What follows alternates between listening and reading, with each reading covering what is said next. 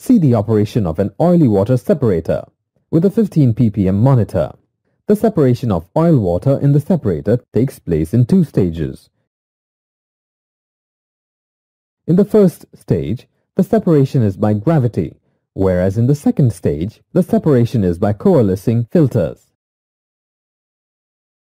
The bilge pump delivers clean seawater to the first stage of the separator through the inlet valve.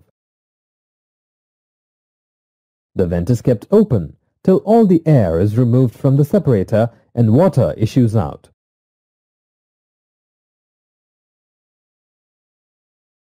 Oily water is delivered to the separator. As it enters through the inlet valve, oil separates by gravity and collects at the top of the separator.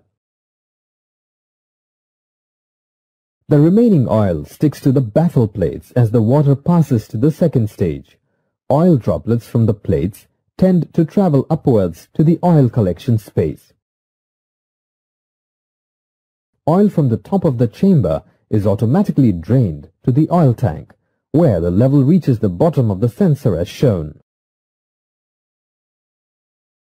The oil drain valve from the top of the first stage separator is a diaphragm-controlled piston valve. Control air is supplied to the diaphragm through a solenoid-operated pilot valve.